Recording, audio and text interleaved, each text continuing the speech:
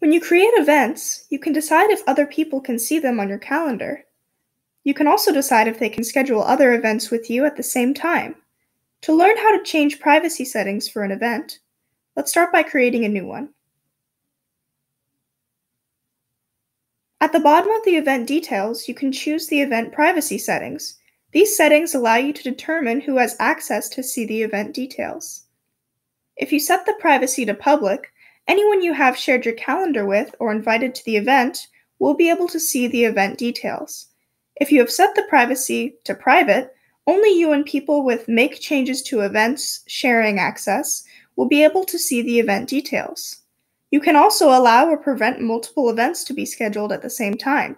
If you choose to be shown as available, people will be able to send you invitations for events that happen at the same time as yours. Choosing busy will alert others that you have another event scheduled at that time and they'll not be able to send an invitation.